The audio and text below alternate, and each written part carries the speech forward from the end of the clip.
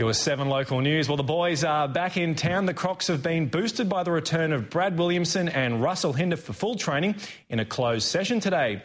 But that's not before some of the squad put their feet up for some unusual match preparation. It's an interesting way to prepare for this weekend's semi-final series, but the Crocs are clearly keen to get the edge over their opponents.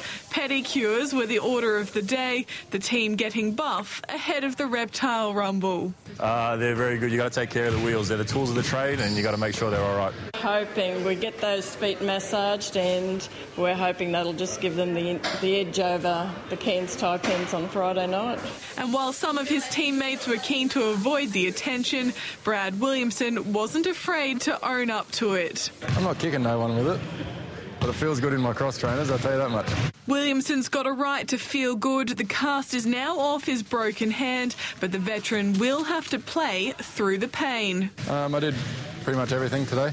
I definitely knew it was there, had tape on it, but knew it was there for sure, but hopefully come Friday the pain's decreased a hell of a lot. For Crocs rookie Ben Allen, having his partner in crime back on the court is a welcome change. It's really good. It's like he hasn't even had a rest either. He came out stroking the ball straight away, and we got him open for a few three-pointers and he knocked them down. And Allen's got this message for overconfident Taipans.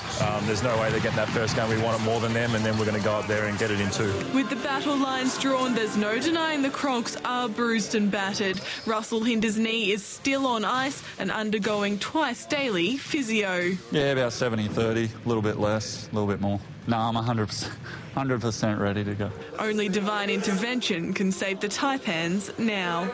Veronica Eggleton, 7 News.